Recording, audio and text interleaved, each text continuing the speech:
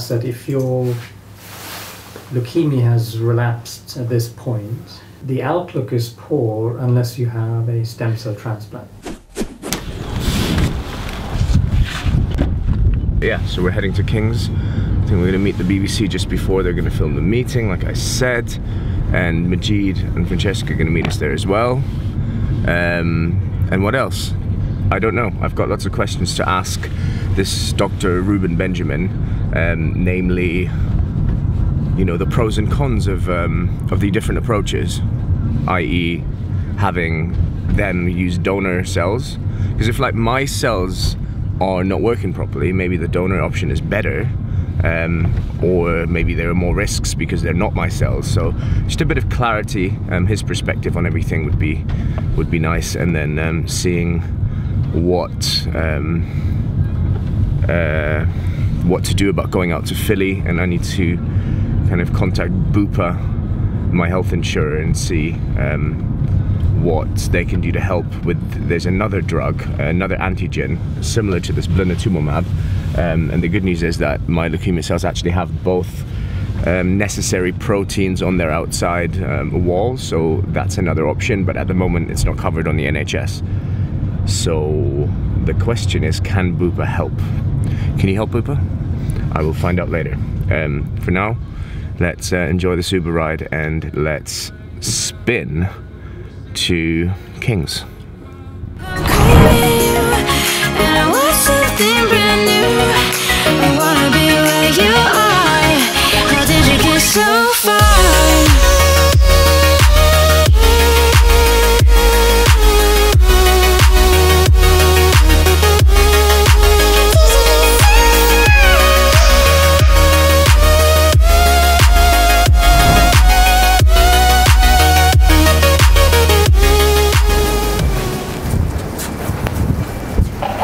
Hello, I'm here to see Dr. Ruben Benjamin.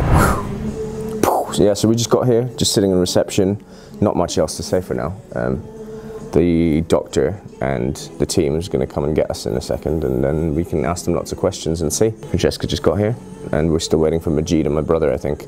And then the BBC, who texted me this morning saying they'd be here at 11, haven't so far made an appearance. It's 11:24, but I've texted them too. That's the lowdown. Rubbish. See you in the meeting. Can I get in? And they're all your friends there? Yeah, so my girlfriend, my brother, the CEO of our business, Okay. and our camera guy. I think you'll know, Tass, that if your leukemia has relapsed at this point, the outlook is poor unless you have a stem cell transplant normally. So the standard treatment is to try and get you back into some sort of remission, and then to do a stem cell transplant. In the last 4 years, aside from blinatumomab, what's become available is CAR T cells. I mean, it's got a lot of publicity because the results, some of the early results are very promising. We're still in a relatively early stage in the whole development of the CAR T cell technology. And those studies showed some very promising results with about 90% response rate. There is a trial that we run here called the CALM trial, which gives access to a CAR T cell. And is it typically, sort of, once you get through it, even if you have symptoms, that long term, once you're through it, and yeah, so unfortunately we don't have long-term data because the first patients were only treated 2012 to 2014. That first month after the CAR T cell infusion is the critical period, where we have to take you through the infections, we have to manage the cytokine release syndrome, and we have to deal with the neurotoxicity. Mm-hmm. Now, what happens after that is a little bit more unclear. It is still an open question as to whether, once you've been through a CAR T cell treatment, whether that is sufficient in its own right, or whether you need to then go on to have an allogeneic stem cell transplant, Mm-hmm. Which was previously the standard of care. Mm-hmm. So Richard thought it was a good idea perhaps to go and speak to the University of Pennsylvania, just to see what they have to say, to see if there are any trials that they're running there that I may be eligible for. He was saying that most of it is obviously pediatric, but maybe some young adults. can be fitted in. There's a lot of expertise, here within King's as well as within the trial. Given the intensity of the treatment, my view would be that you should generally be treated in the country where where your family and close friends are. Sure. No, I appreciate you explaining everything so thoroughly. You can imagine there's a lot to take in, and I just kind of think speaking to Richard again, and then seeing if it's worth taking a trip out there in those 2 weeks just to hear another opinion, maybe. You know what I mean? Yeah. But I think, I don't know, the conversations I've had with everyone, seems to genuinely care and do great work. So I'll let it sink and see if I've got any more questions, and then a decision needs to be made quite soon. And like really, when there's a gun to your head, there's what's the alternative? Yeah. So.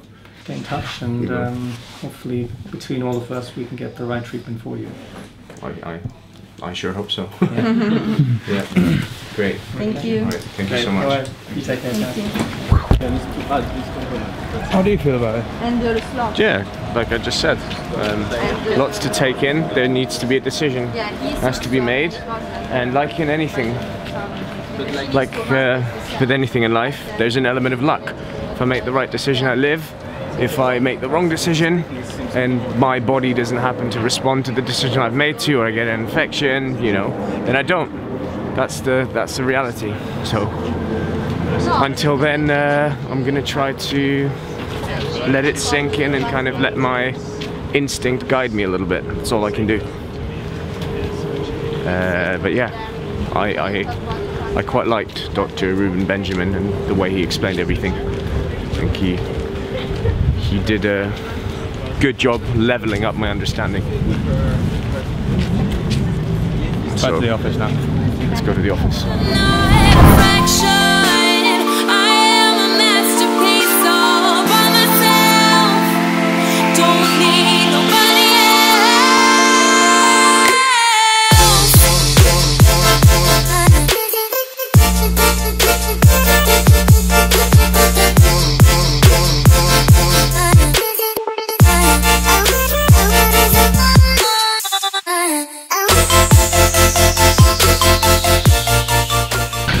How are you feeling? I'm still alright. Had some good food, recharged a little bit, got myself some pens and a notebook because I need to write down my thoughts and structure them, and then write an email to my consultant. Because what I do, or what I usually do when I have lymphoblastic leukemia with lots of options, every week.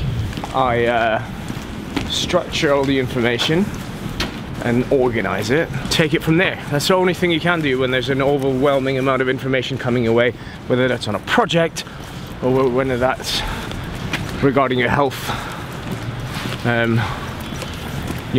Having everything up in your head without having written it down and structuring it. And okay, here are the different options, here are the different pros and cons, here are the questions, and here are the next steps. I'm going to get crafty. I haven't actually written with a pen in a while. Do you reckon I could still do it? No. So yeah, that's the plan. Also excited to meet some of these new faces, i.e. Paul. So let's see. Let's go. Let's see what's up. Nobody else.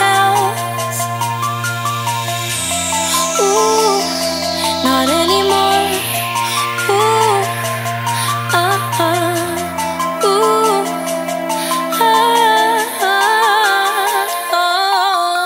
Trying to kind of figure it out as we go along and see what works, what resonates. Not trying to ever kind of go, let's put stuff out there that we think people are gonna like, and then changing everything, embellishing it so that we're speaking to an audience and changing ourselves for it, but rather it's real. Really, actually, and some of it may not resonate, some of it may be a bit too dark, some of it may be a bit too upbeat, but I've got quite a diverse personality depending on kind of what I'm doing. What do you think so far, and do you have any kind of questions and any comments on what you... I'll give you some comments first. Yeah. It's quite looking at you three, you're a creative guy. You've eaten the dog food. You've been the influencer. You've had the other side of the fence. You've seen the vision of the business. You've seen the business brains, the kind of the CEO, the ops director, everything in one. So I see there's an interesting three founders in front of me here. A passion for engagement marketing, an ex-influencer who thinks there's more they can do for brands, and a businessman. Would that be fair? Just to guess at how you were as well. You seem more passionate about communication in the business than anyone. You seem creative. You seem business oriented. Is that? It used to be that, you know, if you were a celebrity, you were someone like, you know what's happening with Will Smith, for example. He's got the humility to kind of, even though he's a global superstar and he's done every movie, you know, under the sun, he is vlogging. And he's not, you know, he wasn't embarrassed that for a while he didn't have that many subscribers. Obviously, it's Will Smith and it all blew up very quickly. But on YouTube, he's actually vlogging. And helping kind of A, B, C-list celebrities build their own personal brands and doing everything for them in terms of, you know, managing them in this new space. I think there's an opportunity for us to go and do that. Yeah, definitely. I've seen big brands again do hit 20 or 30 filmmakers, pay them a modest amount of money, and ask them to do something, anything they like, that just involves, I don't know, a Kit Kat, and some amazing pieces of creative filmmaking done for very low cost. You think if you're commissioning an ad, you Kit Kat, you're trying to do that for a large creative agency, it's millions. Why not just give 20 filmmakers 10 grand a piece and see what they come up with? Yeah, absolutely. Well, that is influencer marketing best in class, but so many brands are so scared. They're like, well, you've got an audience and we want to reach them, but you're going to have to kind of do it like this and not the way that you want to do it. Good. This was good. We've got more work to do upstairs. We do. I really don't want to die now. I'm at my desk. It's been a long time, but I'm here. I'm trying to basically figure out how I can make sense of everything that was said to me today in all these meetings, and I'm doing that by kind of writing down what I remember from each meeting. And I'm going to write an email to my consultant going, okay, here's what I understand. Here are the next steps that I think we need to take, and then we need to decide if we're going out to Pennsylvania to meet with the experts there, A, to see if there's a trial, or B, just to get a second opinion. But yeah, look, the place is buzzing. It's good to be back in here for a little bit and distract myself doing a little bit of work-related stuff. So not just, you know, getting too caught up into the details of this. It's doing me some good. Stop moving that. Okay, I'll stop moving it. It's because of the crackling yesterday. Very true. Anything else you want me to say? The sequences until tomorrow. Well, let's cut to tomorrow morning when you'll come and meet me in Clapham, right? And we'll go to the gym to see Richard and do some oxygenating of the body. Perfect. See you then.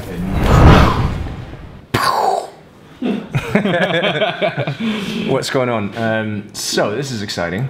I'm in the office actually doing some actual work. So we're going to film a little POV response video to this Casey Neistat interviewing the head of business at YouTube video. And I'm just having a look through the comments to see what people had to say about it. And I think it's important for us as a business to comment on these types of things and see why they're important and give our 2 cents. I'm not going to claim that I have all the solutions, but I think maybe we can share a perspective as a business, and that sort of stuff interests us anyways. So Rome's just setting up the camera, and then you can check out what we had to say in the video a little later on. And when I'm done, we will head to the gym and then head to the hospital because this fucking pump is finally being taken off me today. So I'll be pumpless for at least 2 weeks, and then we've got to catch up with Dr. Dylan, my consultant, to see what the next steps are, if we're going to Philly, if we're not. So yeah, lots to do, limited time. Let's shoot the video. on the channel, at least indicates that they're willing to, you know, have these types of conversations. I think historically, YouTube has been in a sort of position of, we're not quite sure what to do here. Let's just sit back and see what happens, and hopefully things will work out on its own. Because if you try to influence things too much or take sides, then the whole thing can kind of sort of fall apart. Right here is perfect.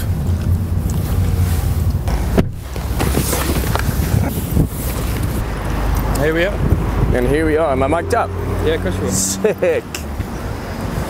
Yeah, I'm coming off the steroids, so I'm getting like a little bit of tingling here and there, but I think it's just joint pain. But every time it tingles, I'm just like, fuck, is this shit coming back? Time's it? Let's go. Yo. You were close to me. You're nothing like you used to be. But now I'll leave, and now I'll say that you and me were yesterday. And I will, and I will, and I will, and I will move on.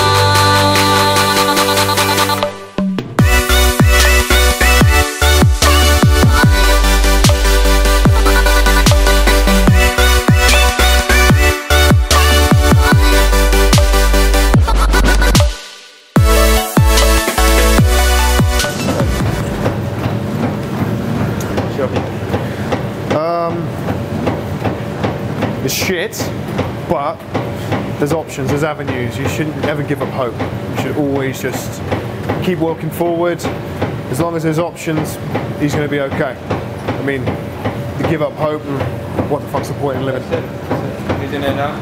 Yeah, man. Beating everyone sitting at home watching this, so if you can take anything away from this, is get off your ass, get to the fucking gym. Workout done.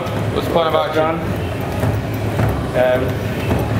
Just gonna get some food, hop on the Uber, get the pump detached, speak to Richard. Different Richard. Not this Richard. Richard is my lucky name. You gonna show him that? No, because that makes me feel special.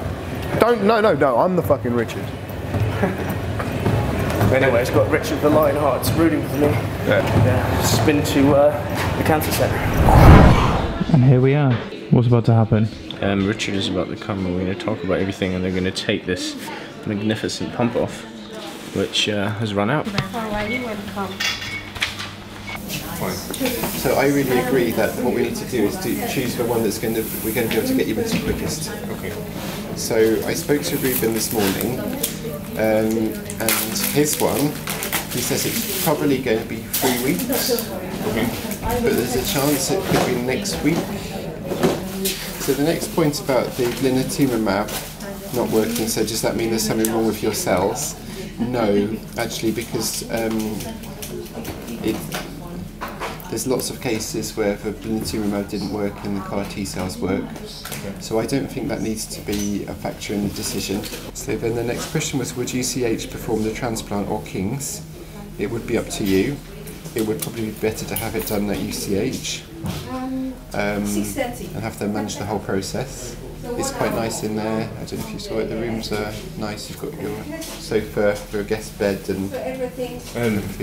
I mean, they have different facilities, right? Like for me, it's not. It's very similar. It's not about comfort. It's about. It's very similar in terms of what you get. Yeah. I don't think I was like at the limit. No. I think I could have taken even more. All right, I'll see you on Friday. All right. And you'll contact me. Do you know tomorrow. who? So, I do. Yeah. For the bone rush, you just speak to Katie to book that in. I'll book it in. Okay. I think next week. So. Yeah. Okay, I'll tell you tomorrow then. I'll tell you what. So I'll speak to Bupa and then send you an email and let you know. All right. All right. Bye. Thanks so much, Richard. See you later. See you soon. How do you feel about it all? I feel good. I think that there are many options, and I think we just got to keep doing what we have been doing, taking it one step at a time. But yeah, I think it's not all doom and gloom. I think you shouldn't look too far into the future. You should kind of focus on what can be done in the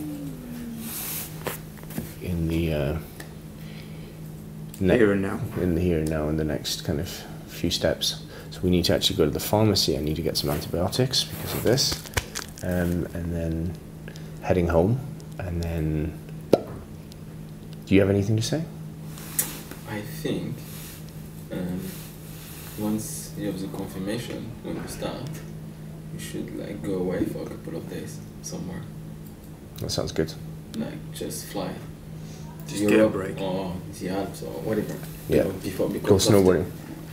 Sorry? Because after it'll be a long time away. After, like, I'm not going to see you for 2 months, right? Yeah. So, 2 months you'll be in bed. and, I'll be in a bed and You'll be in, and hopefully not, but you know, like can be intensive care and all that bullshit. So. yeah. So. Okay. Well, tomorrow I need to go to UCLA, King's Nose Papers, and then we need to wait for the slot. And But you need as to soon ask as like when they will know about the slot and when is the slot for, because if the slot is like next Friday and you will know on Wednesday, you know, we can go away like for example Saturday and Sunday. sounds good. I like that. I like Majid's initiative sometimes, like one last YOLO weekend together, as if none of this is happening. Sick. Sign me up. All right, Isaac, I want you to nail this B-roll and make it the most beautiful, epic, emotionally gripping B-roll that anyone has ever shot. On that note, I'll see you next time.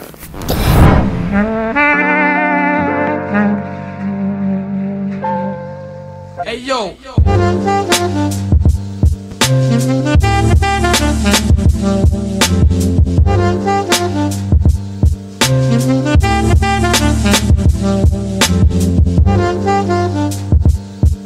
It's like I'm watching TV. Be careful when you're with that woman. Women are all liars. You should know that.